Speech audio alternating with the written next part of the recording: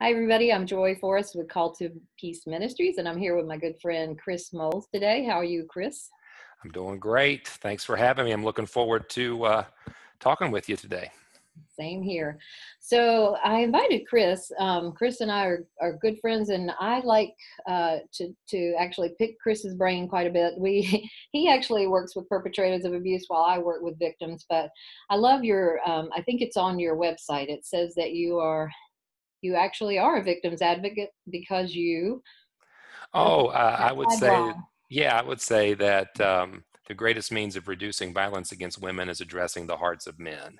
And so our take on ministry is we want to serve women and children well by speaking to men, both bystanders and perpetrators on, taking a stand against violence against women and really standing up for the truth of Scripture. Absolutely. And I mean, I've been doing this work for 20 years. And what I find is that if they, if even if a woman gets out of a bad situation and moves on, perpetrators are just going to go to their next victim. So I really appreciate the work you do. And I do think it is very valuable to survivors. In fact, I've had many who come up to me and tell me that because of you, their church changed the way they were handling this. Or I've even had a couple who've told me that their marriages were saved. And we know as advocates that that is a very rare thing. It's a very hard thing to accomplish, but nothing's impossible with God. And it would be contrary to the gospel to say that it isn't possible. So recently I had an experience where somebody came to me and they were telling me that their friend got mad at them. They were a victim of domestic violence. They were in a really tough situation. And their friend who was trying to help came along and started telling them what they needed to do. You need to do this, this, and this. And then when she wouldn't do it, the lady got mad and pulled back her support, which was the only support this lady had. So you and I've also talked about how victims advocates, if they don't know what they're doing, or even people who want to help, can actually end up hurting people. And so that's why I want to kind of go through and talk through what good advocacy looks like. And one of the things I appreciate about you and I have very similar training, because you tell a little bit about your background as far as even in a secular setting. Mm-hmm. Yeah, so I'm just kind of a unique blend of being equipped and trained in the secular world. So I've been certified through our Family Protection Services Board in a variety of batterer intervention curriculums, as well as training from agencies like Duluth, the DAIP. But my primary training is in biblical counseling and theology. And so I have my undergrad is in comprehensive Bible, my master's degree is in biblical counseling. And so God's been real faithful to take me on these parallel tracks of learning from DAIP and the Family Protection Services Board, and the state coalition, and as many people as I can. I love to learn. I need to learn. Because that's really transformative as education, but at the same time, filtering that through the gospel and the scriptures has been tremendous. So I think the view, and this is where we share that, the view of the need for progressive sanctification and the sufficiency of scripture combined with the observational data from the world, I think has been tremendous in helping me as a caregiver, a counselor, and a confronter. But I also think it's imperative for us as people helpers as we step into a victim's world and walk along and provide support for them. Yeah. And I'm similar to you in that I have a background of working at a secular domestic violence shelter before going back and getting my biblical counseling degree. So I tell people, look, the world's been out there doing it for 30 years when the church was absent. And they have made great observations.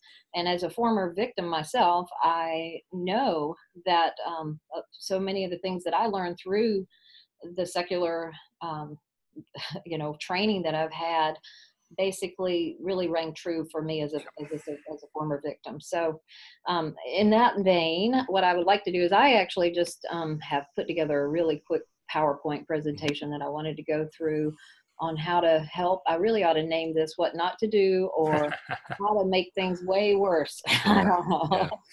But anyway, we definitely want to be able to help people in a way that's effective. And we're not going to do that if we try to take charge. So we're going to talk about how that looks, but I've got to figure out how to do a screen share. All of a sudden, I don't see it. I've never had this happen. All right, where's the screen share button? There it is. Sorry about that. Give You're me fine. here. We'll get it. All right. So I got to pull this up. Here we go. And that's not what I meant to.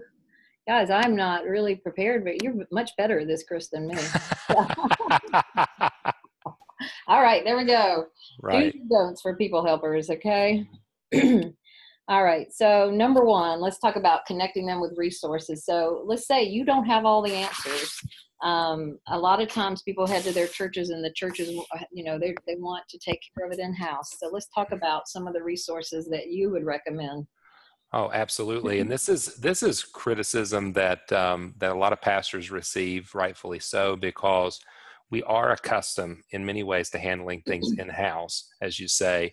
But there are community agencies and resources available to you that you can avail yourself to if you're willing to be, as you said earlier, if you're willing to practice a little bit of humility, have a teachable spirit. For me, my go-tos in our community, and I live in a small community, so it's not like we're overwhelmed with resources. My go-tos in our community are our local community-based shelter, our community-based advocates. I also have a great relationship with local law enforcement. We have in our small sheriff's department one officer designated for domestic violence. I have a good relationship with our child abuse detective, our investigator through the police department. And all of those relationships I built over time. So the first thing I would say is get connected to the people who are doing the work.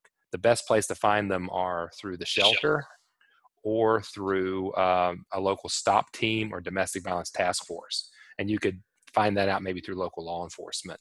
The second set of resources that I think are really, really essential are theologically based resources. So anything that's been written from a Christian perspective, and I know some Christians don't like that. They're like, oh, we only have to have our particular vein, our particular perspective, but there's great resources out there. Obviously, I'm going to be biased towards the work that you and I have produced. My friend Leslie Vernick has produced some exceptional work. Justin and Lindsay Holcomb, their book, Is It My Fault, is a really good primer to get people started. But those are the places that I would go, is just a few books, but then also individual people in my community.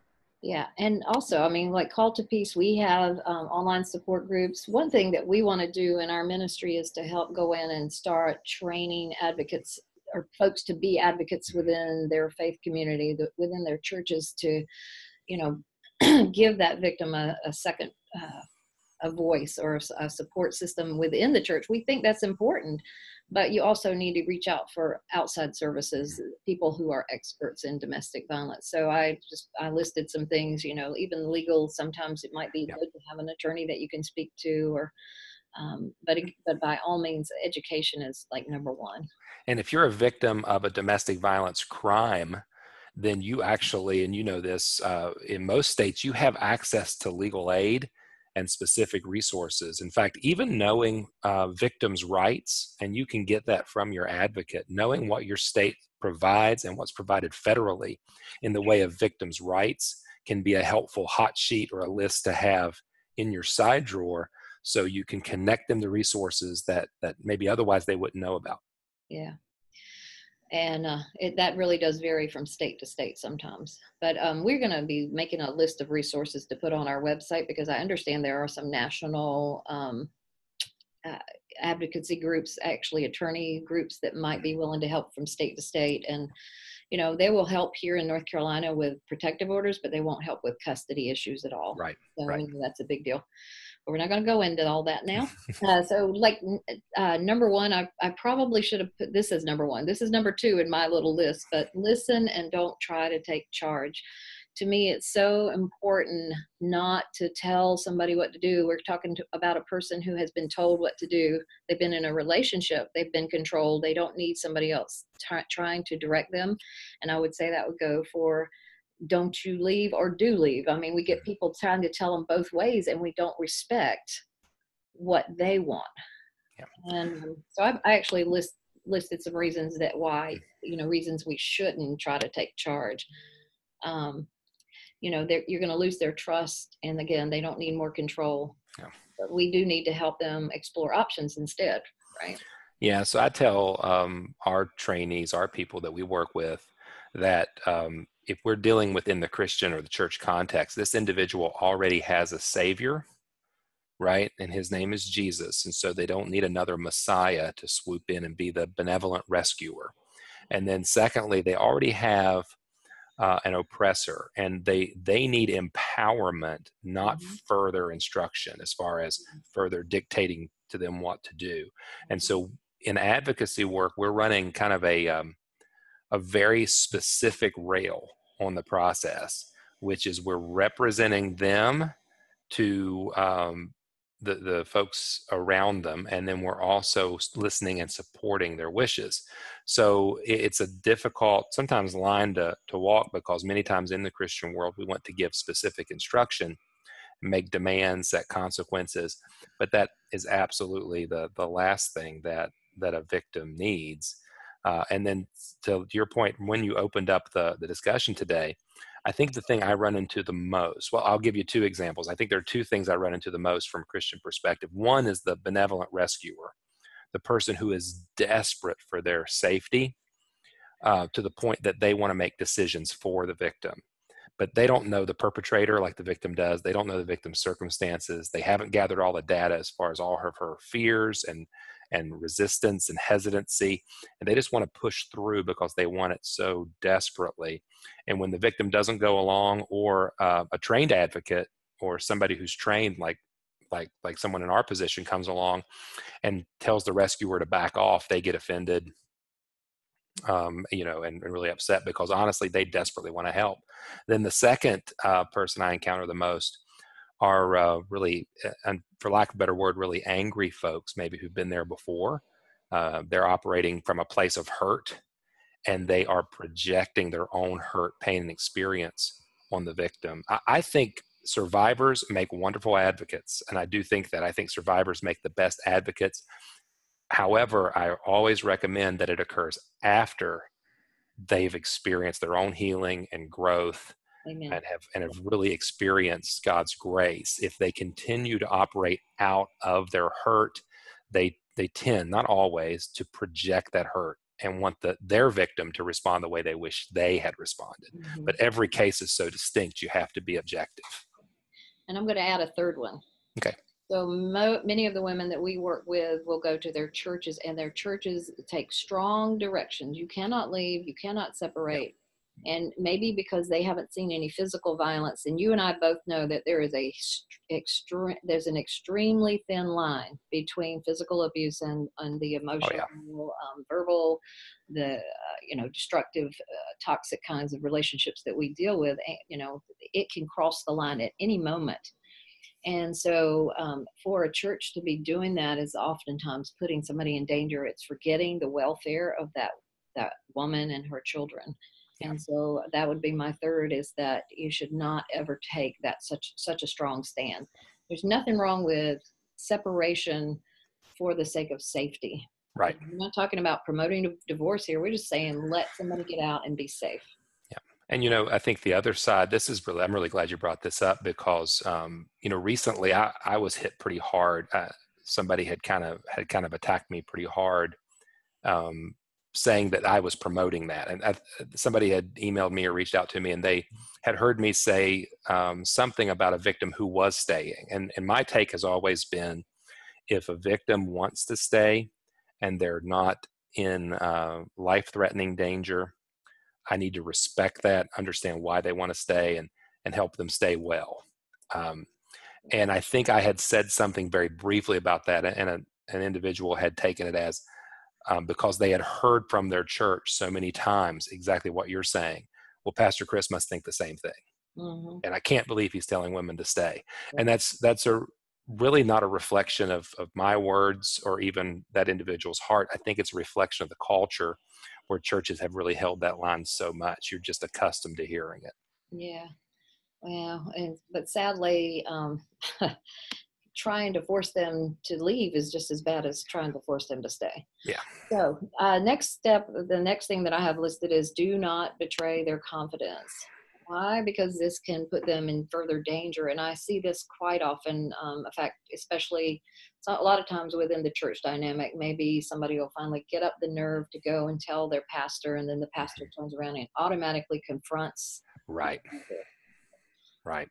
Yeah, So, this is a huge problem, Joy. And I think there's such a balancing act here too, because good, solid churches that practice church discipline and practice biblical care understand that biblical confidentiality is quite different from, say, a licensed counselor or attorney-client privilege. Um, there are many cases we have to tell someone for the sake of the body. The dilemma here is what ends up happening is exactly what you said. The pastor receives a disclosure, and rather than practicing good advocacy, which involves first listening, second gathering good solid information, third providing support, he immediately goes into confrontation mode. And we need to plan for that. And I tell pastors this all the time. If you don't plan for confrontation, um, you will be outdone. More than likely, the batterer or the abuser is far more skilled at conflict and manipulation than you are at conflict resolution. So we need to plan for confrontations with victim consent and consistent with any outside influence, such as court orders or civil orders, if the government's been involved. yes, amen. And this one, the next one ties into it. Again, like we said before, if you do that, they're going to lose their trust in you, and they might not tell you anything again in the future. So you want to make sure you keep those lines of communication open by, not betraying their confidence. Next thing would be help them make a safety plan. There are lots of resources out there. You can send them to your local domestic violence agency. Shelters, whatever, they can help them with a safety plan. And I also know you always mention that Focus Ministries has one on their website, which is what? What is it? Focus Ministries, the number one.org. I still believe as many resources as we have now. I mean, can you believe in the last 5 years how many resources we have compared to where we were? Yeah. I still contend that Focus Ministries has the most robust and full library of resources on their website. They have a lot of great stuff for sure. And I have a tremendous amount of respect for Paula Silva. And so I recommend their safety plan. It's extensive, so you don't have to do it all. Safety plans can be as simple as what phone numbers are you going to call, where are you going to go, who is going to support you, to as complex as having all of your financial details in order, having law enforcement contacts. It can be as simple as complex as you need for the sanity and the safety of the client or the counselee or the victim in this case. But I do recommend Focus because I think there's so many options in there. If you've never done a safety plan, it can help you think through how to do a safety plan. The thing that we use locally are shoe cards. If you're familiar with those small cards, and they have our numbers on them, who to contact, and from the hospital all the way down to law enforcement. Yeah. And as an advocate, one thing I do is I'll actually sit down and help them come up with those points. So let's talk about it. Let's say if you've got children, can we have a signal so that the children know to run next door, or to, call the police if it gets dangerous, or, where are we going to maybe stash some money away, just different things. So, being able to work through that ahead of time rather than going straight over to the abuser and confronting him and getting her into more danger, then that is going to be a lot more effective if you can plan it ahead. Yep. So I have here provide practical support is the next one. And that could be anything. I mean, it's just like the ladies that, went back. How do I go back? The ladies that we work with, a lot of times are facing just insurmountable barriers.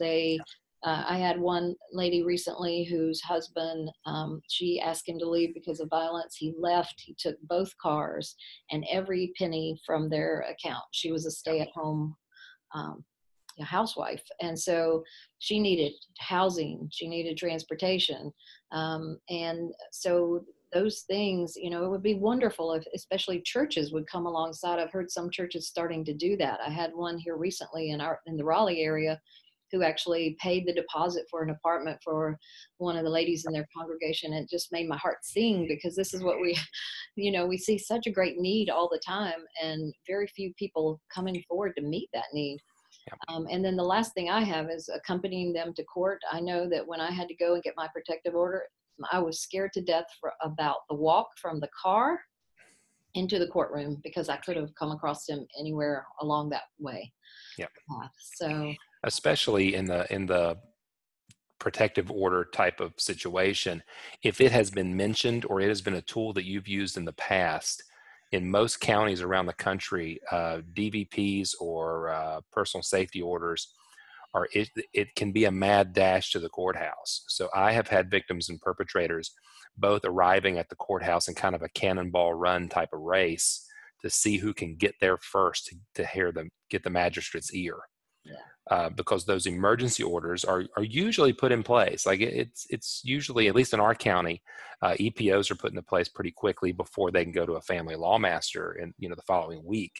And so we have had perpetrators file emergency protective orders against their victim. And of course, usually those get reversed. If you've got a good family law judge that you don't want to file a false report, they'll light you up usually. Yeah. The other thing that churches especially can do is this aspect of housing, transportation, job skills, resume building, things like that. We have an abundance of resources. I know of one church in the biblical counseling movement, one of our more significant churches around the country. They have an entire house that's a partnership with an automobile manufacturer. They built a house for victims of domestic violence, and the local law enforcement shelter, they all know that the house is there. So if they need more of a extended stay, extended housing, maybe 6 months or so, then they can contact the church, and it's home. And people refurbish it every time with handmade quilts and stuffed animals for the kids, and incredible ministry. And then of course, with the aspect of having good advocates, once an advocate has walked the trail themselves, they've made that walk into the courthouse, they've talked to the right people, they're connected to the team. It's so much easier than a victim navigating waters she's never been in before, where an advocate has done it time and time and time again. And churches can do that. There are retired ladies, there are people within the church that have time and a ministry servant heart. They can do that work, and we have it in abundance. We just got to step out in faith and do it. Yeah. And I would love to see more and more of that. That's what we're trying to do in our ministry, is to actually help train people to walk along, just to help them walk alongside and provide that practical support. And there's so many things I didn't list here, child care. I mean, we're looking at, a lot of times it's very typical for the clients we see to be homeschooling moms of 5 or 6 kids sometimes. Yep. And they don't have job skill. They haven't worked in years. They might have some job skills, but they haven't worked in years. And if they are going to go and get a job, it wouldn't even pay them to put their kids in childcare. So we're looking at, just an array of different barriers. But maybe for the ones who have 2 or 3 children, just finding somebody to babysit the kids while they go for job interviews, or while they go for, we actually connect them to there's a program here that does career counseling. And so we refer a lot of our clients out there. But anyway, those practical things are so important. One thing I would even share for maybe pastors that are watching, some of the states that churches that I work with, they're in states that have legal separation. And I have encountered so many churches that are so fearful of divorce that they've really overstepped what we're talking about, and they've just really made demands and expectations that she not file legal separation. The issue there is that legal separation can be a great protection for her, especially financially. Yes. And it is unfortunate that we've had some churches that have really dragged their feet on helping, and it's left victims in particular without the financial means. And of course, the number one reason women go back into abusive relationships is financial. Yes. And so it's imperative that we allow them to participate in the system that's going to protect them. Legal separation is not always a precursor for divorce. Of course, divorce and marriage is not our primary focus. God's glory is, and honoring Him and providing for safety. But It's not always a precursor. It could be a great protection. And the numbers of men who claim to be Christians in our churches who do not provide for their families is astonishing. And of course, according to Paul's letters, pastoral letters, a person who doesn't provide for his family is worse than an unbeliever. Yeah. So that's a great evidence that a guy isn't even a believer when he withholds support or he empties those bank accounts. And so I think that's another area that churches really should become aware of, is if their state provides for legal separation and what that is and what it isn't. Yeah, that's a great point. We had a case here locally where the church dragged their heels for about a year and told her she could not file for legal separation. And he did exactly that. He emptied out the bank accounts and pretty much has left her financially devastated. He's not even paying child support right now. And a lot of times these guys who are self-employed, they can hide money. And so we're looking at people who have become completely devastated, based on bad advocacy or counseling. So this is just so important.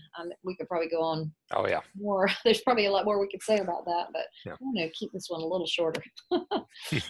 So I would say encourage them to resist mistreatment. I think Leslie Vernick's got the best stuff out there on this.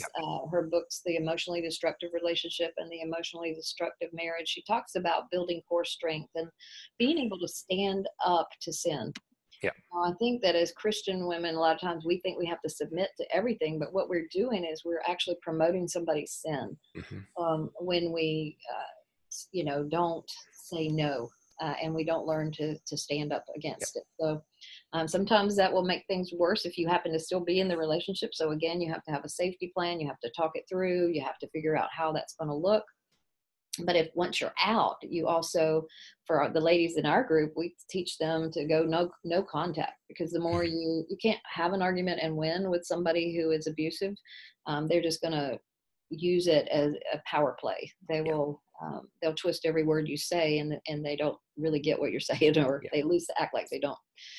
The other thing would be support groups, so they get more educated and they can help build again their core strength and learn to say no and to resist sin, but not in a sinful way. Yeah, I love that, because I think that's something that we encounter quite a bit in the law enforcement side, is ladies who unfortunately have been arrested for domestic violence crimes. But the vast majority of them, when you pull back the curtain, they're resisting.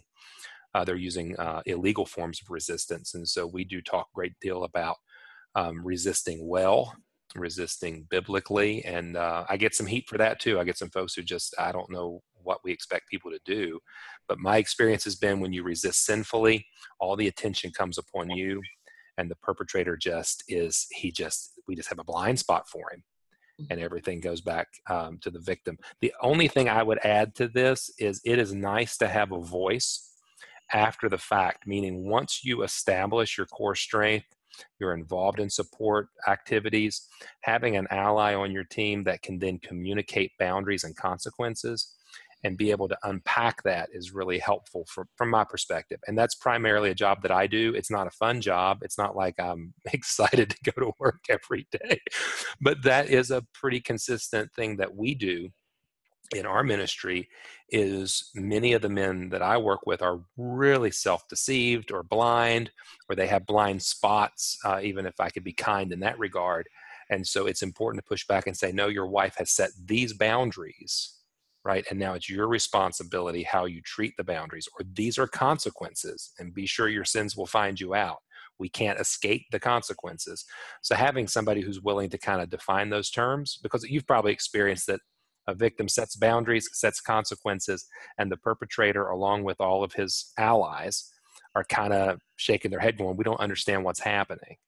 It's nice to have, clear definitions and a team of people helping educate everybody, from the perpetrator through the pastor through the advocates.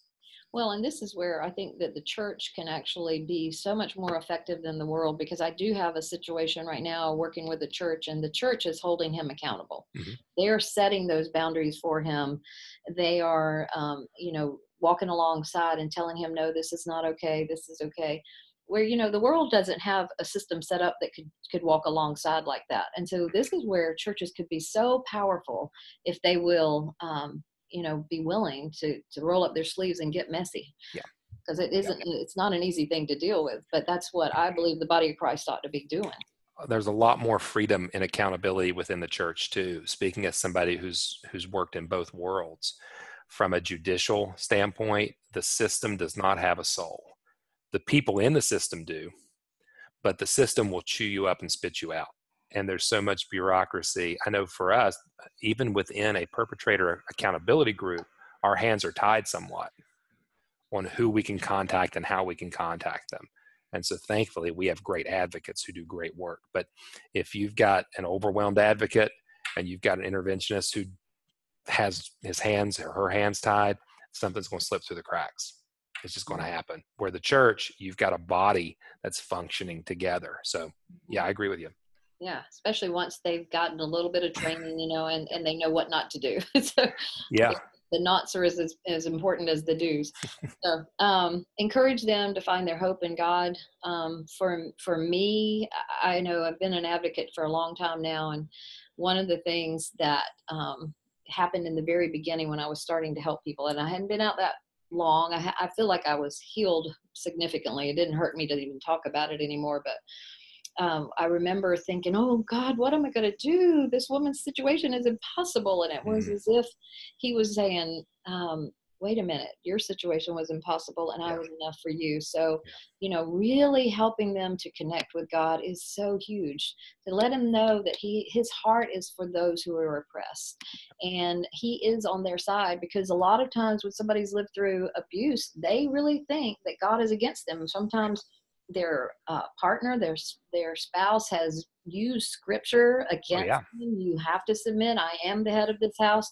God hates divorce. They will use scriptures. They take them out of context and twist them so much that we start thinking God is not good and he's not for us anymore. But you look in the Old Testament, it is loaded with passages about his heart for the oppressed. More so, there's a lot more to say about that than that one passage where it says he hates divorce, which means putting away. We won't go into that today. We don't have time for that one. That's right.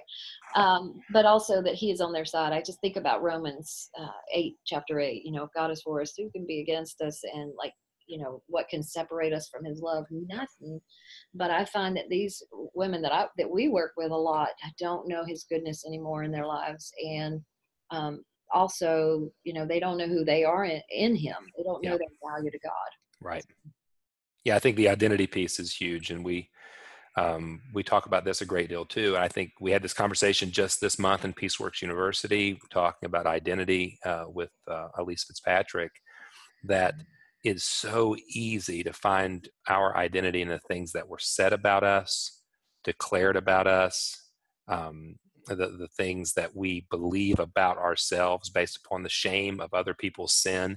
But our identity is in Christ and the work that he has done. And there's a great deal of freedom in that. So you can't find any disagreement from me on this one, Joy. As we're placing our hope in God, part of that is identifying and realizing who we are in Christ, that I no longer live, but the life I live by faith in the Son of God. So this idea of being adopted, redeemed, forgiven, these are truths that we have to keep telling to ourselves and to those folks in our lives who've been told that they're ugly, that they're shameful, that they're less than, that have been minimized. We need to give them the truth of the gospel, that they've been redeemed, that they've been reformed, that they have a new life. Well, I could go on and on and on, because our identity in Christ is so significant. From putting off a label, right, of just being a victim to finding victory is a huge process. And I find that those victors, those survivors, become incredible advocates. Yeah, absolutely. When they heal, they are incredible advocates. When they haven't healed, a lot of times it can become real messy and ugly. So, that's wonderful. And since you mentioned Peaceworks University, I'm going to put a plug in here. So I'm going to put it at the end of the slideshow presentation as well. But Chris has an amazing resource for anybody who wants to learn more about how to deal with folks who are experiencing domestic abuse. And especially I think it was created mostly for people helpers. I think you have some survivors in Yeah, there's some survivors in there. there. But it's at his website, chrismoles.com. And right now is it still $12 a month, or it's gone to It's 15? now $15 a month or Or 100. $150 for the year. So you Yep. save a little money by doing the yearly, but hmm it's an amazing resource. I have to say, I mean, you've got hours and hours, maybe 30 hours in the, We're a little over 40 hours of video content, multiple free ebooks, homework assignments, infographics, and then of course the community. We do a live Q&A every month, and we have a private Facebook group for our members, and we're now right at 95 members. So we have a little bit more room to grow. So we would love to have some more folks participating. It's been a real treat for me. Like, I've been surprised by Peace Force yeah. University, and really glad to be able to lead that. Well, it's a great resource. I mean, because even in the Facebook group, if you've got a question or a problem, you can just post it immediately and get people responding to it. So I think it's just like one of the best resources I've seen Mhm. for people helpers. I appreciate that. And we did gear it towards people helpers because, as you know, most of the online resources out there, rightfully so, I would not begrudge it at all, are geared towards victims. And so it is a different tenor and a different objective. So it's a much easier place to ask questions about people helping, because you do know in a lot of other forums, you have to do a lot of people helping. So in a lot of forums, you're doing a lot of ministry. And in our forum, our private group, you're doing a lot of interacting, learning. Yeah. Thank you. So here's the thing. One of the reasons I think that people want to push victims of domestic violence is because a lot of times they're going to resist whatever it is you do, whether you tell them to go or whether you tell them to stay, they're going to resist. Yeah. But you shouldn't be telling them. You should be giving them options. And this is why you need to be very patient with them. They may not even consider their relationships abusive. A lot of the folks that come to our support groups have been referred to us by counselors, and we spend usually the first two classes finally helping them admit that it was abusive. Mm-hmm. Oh, well, he never really hit me, and basically he might have shoved me a few times, and yeah, I was afraid of him, but no, we didn't have violence going on in our home Right. every day. It was maybe once or twice a year, so they don't see it as abusive. Mm-hmm. They have definitely been conditioned to cover up and hide the abuse, especially the more high profile an abuser is. And we do find people who are high profile, pastors, attorneys, doctors, police officers. They've been taught to cover up and hide that abuse. They've been taught to protect their abuser. Mm-hmm. And they do not want to leave their relationships. And we Yeah. have to honor and respect that. Even though, like, what I will say to a woman, I know you don't want to leave, but I feel like this is dangerous. And I've been doing this for many years now. And what I have seen, the only thing that really works in these kinds of situations is some kind of consequence, and separation is usually the best consequence.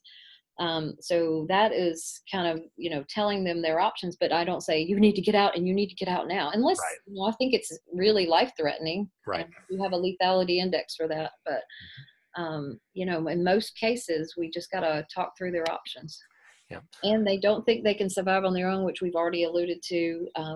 Financially, it could be financial, or it could be just a host of other reasons that they don't think that they can survive if they leave the relationship.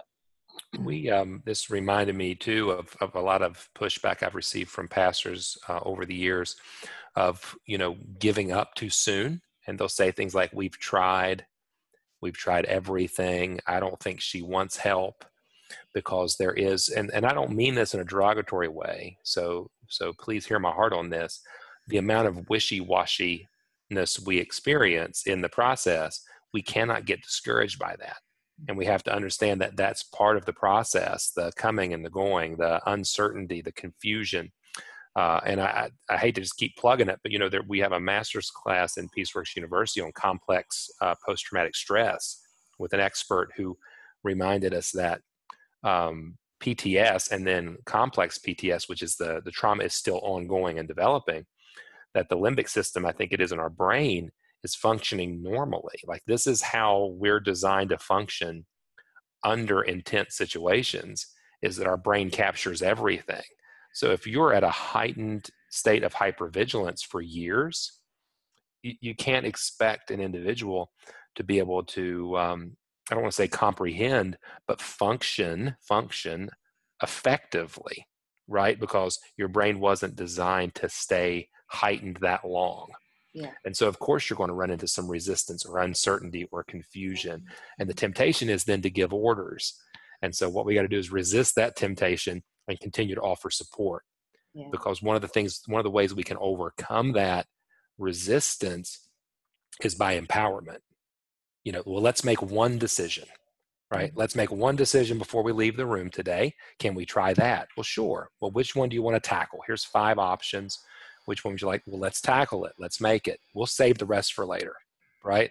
Even just empowering victims in any way possible, and then not getting frustrated with the uncertainty. Because I guarantee you, if you were in their place, you would be uncertain, confused as well. And I love that you touched on the trauma, because I mean, really and truly, the trauma makes it so that they do stay in this state of hypervigilance. They Mm-hmm. stay confused. They really do, and like a lot of times they're not even sleeping at night, so they really are having a hard time functioning. So the thought of going out and trying to find a job and facing all the huge obstacles they're going to face when they're not even really that functional, because their minds Right. are just not clear. Right. I mean, I know I've got women in our group that tell me they sleep maybe 2 to 3 hours a night, but they feel hyper alert all the Yeah. time, have nightmares. They're, just living on adrenaline. And Mm-hmm. so that does make it very hard to function in the real world. And I heard Ellen Pence say one time, God rest her soul. I heard Ellen Pence say one time that she could go into a women's group, a support group, and say, "Everybody, take out your meds," and there would just be pill bottles everywhere. And she'd go to a men's group and say, "Take out your meds," and there'd be like one bottle of hypertension medicine. And she used to joke that, um, not in a funny way, but in a peculiar way, that most of the diagnoses that her victims were experiencing were trauma informed, and you probably should just take the meds they were taking and give them to the men's group. she yeah. would she would jokingly share that, and I heard her say that several times, and I've found that to be true over the years. Please don't take this as medical advice. Please consult your doctor on things like that. But I have seen so many co-occurring presentation problems with victims, such as borderline, bipolar disorder, um, manic episodes, that I suspect could be linked to trauma, Hmm. Absolutely. as opposed to being something else. Yeah. And I've had a lot of them that were on so many meds just to try to numb themselves from the abuse they were dealing with on a daily Yeah. basis. And once they got out, they were able to wean themselves off. Mm-hmm. And even those diagnoses, bipolar, depression, Mm-hmm. because that can be subjective sometimes per Yeah. therapist. Yeah. Um, a lot of times those disappeared, their diagnoses disappeared. So Mm-hmm. that can Yeah. happen. I've And got of one course, last. removing them and providing safety, sanity, and Yes. progression and healing actually provides their doctor with a much broader canvas or a much broader picture of how to properly treat them. Hmm. And so we never give medical advice. We never tell people to come off medication or deny a diagnosis. I don't want that to be the case here. I just want I want people to hear me say, as advocates, we're addressing the abuse, and we have seen, as we address the abuse and as they're empowered to address the abuse in their own life, we've seen many of these things dissipate, Hmm. because Absolutely. it's trauma informed or trauma contributive. And even I wanted to say one quickly, I found out recently that, or in the last year, that ADHD, which a Yeah. lot of children who grow up with domestic violence are diagnosed with, ADHD is actually those symptoms are also the symptoms of living with trauma. So Yeah. I think a lot of kids get misdiagnosed and end up on medications just because they're living in so much stress in their homes. Mm-hmm. And then I have a last point here, that they're afraid that the abuse will get worse if they leave. And you and I both know that Rightfully when so. somebody leaves, a lot of that is the most dangerous time for a woman, is after she leaves an abusive relationship. 75% of domestic violence homicides happen after separation. Yeah. Yeah, I can vouch for that. I've had the unique privilege, I guess privilege is the word, of serving on our state's fatality review board. And so I have, unfortunately, reviewed I don't even know how many now, domestic homicide cases, from the medical examiner to the law enforcement and so on down the line. And domestic homicide is real. It's a significant threat to women around the world. And we are right to be concerned. And so even to go back to the first point that we made about the benevolent rescuer who comes in and gives well-meaning advice, leaving a situation without a safety plan and awareness from a group of people that care about you is dangerous. Yeah. And so safety planning is so essential here, because this is true that your risk of domestic homicide increases quite a bit when you attempt to leave or institute those severe circumstances. Yeah.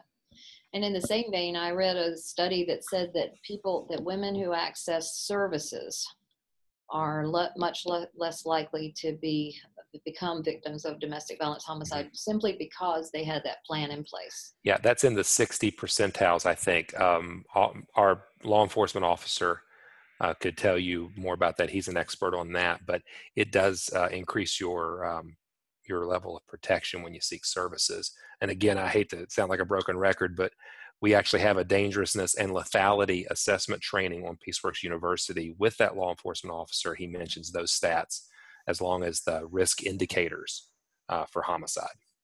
And I have to go back one more time and just say that the victim may have never experienced physical abuse. That's good. And if she leaves, it could become, or even if she bucks him. And I tell this story a lot, and it's in my book, but when I was working at the domestic violence shelter, I was asked to go out to the house of this woman. Actually, and being in real estate, they wanted me to go look at her house to sell it. And I walk in, and there's this huge, blood stain on the hardwood floors. Wow. And she's got stitches all up and down her head. She's bruised all over. She's got just big knots on her head. Half part of her hair is missing, and where she's had to have surgery and had to have her head sewed up. And I said, well, tell me your story. And she said, well, we've been married for 30 years. There's never been any physical abuse. And she said, but my husband, they lived out on a 17-acre farm. And she said, my husband had a friend come out, and he brought out his wife. And so they would go out hunting, and she would talk to me, and she saw the way he was treating me. So she said, you'd really need to tell him, no, maybe you don't want that for dinner, because this man was controlling with an iron, hand. And he said, he made all the decisions. So one day when nobody was there but them, she decided to just say, you know what, I don't think I want that for dinner. And when she did, he went into the kitchen, he got a skillet, an iron skillet, and started hitting her in the head. And if she had not fallen down behind the recliner in the living room, she would not have lived to tell me that.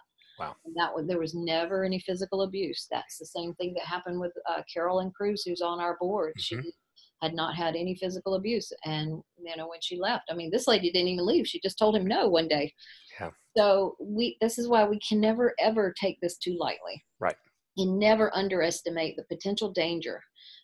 When we've got these signs, we should have put up a power and control wheel. But if you haven't accessed the power and control wheel, if you're looking at a relationship that is characterized by those things on the power and control wheel, intimidation, emotional abuse, financial abuse, sexual abuse, male privilege. You mentioned, finish them for me there, Chris. Emotional abuse, minimization, denial and blame, isolation, coercion. And minimizing and blaming others. So when you've got a relationship that is characterized by many of those things on the power and control wheel, it doesn't have to be every one of them, then there's always a potential for danger. So we just wanted to do this video because in my opinion, there's a lot of bad advocacy happening out there. And we want to be able to really protect those who are victimized. And so if you want to learn more, Chris and I both have websites you can go to. Ours is calledtopeace.org. We both also have books. Mine is really written more for victims, and Chris's is actually written about more about addressing the hearts of men who do use domestic violence in the home. And we've already mentioned his website, chrismoles.org, where you'll find the wonderful Peaceworks University. Yeah. But I really appreciate you, Chris, and I appreciate all you've done to help women, to advocate for them. And So I think that, got any last words you want to say? Oh, I love you too, Joy, and Called to Peace. And for anybody that is considering working as a people helper, I do think training and education are a huge piece. You don't know what you don't know, and we want well-trained, thoughtful, wise advocates. You don't have to know everything, right? But we do want to just encourage you to receive more education, perhaps through your state's domestic violence coalition, perhaps through Called to Peace or Peaceworks University, or through just continued growth through reading and educations. And this is where it happens. Unfortunately, there's not a whole lot of programs out there doing advocacy training, but there are resources available to you. And so keep up the good work. If you're out there working with victims, don't give up. Don't be scared. Keep providing support and encouragement. But yeah, don't give up on learning. There's a lot of work to be done, and we certainly would benefit from the help. I keep saying, and I think Joy's on board with me. And honestly, I'm telling you, buddy, in the last 6 months to a year, I'm more encouraged by this than ever. Yeah. The church will be the safest place on the Amen. planet. It Yes. will happen, and it's going to happen because people stand in the gap, because Yeah. they love the oppressed, and they want to see the judgment of God or the mercy of God applied to the oppressor, depending upon Yeah. whether repentance is present. So, Amen. and seen. Amen. All right, now I got to end it, but I was going to say one more thing. This is every conversation we have, folks. Oh wait, one more thing. Oh wait, one more thing. All right, we're really going to end it on that because I can't remember what it was now. Thank you all for joining us.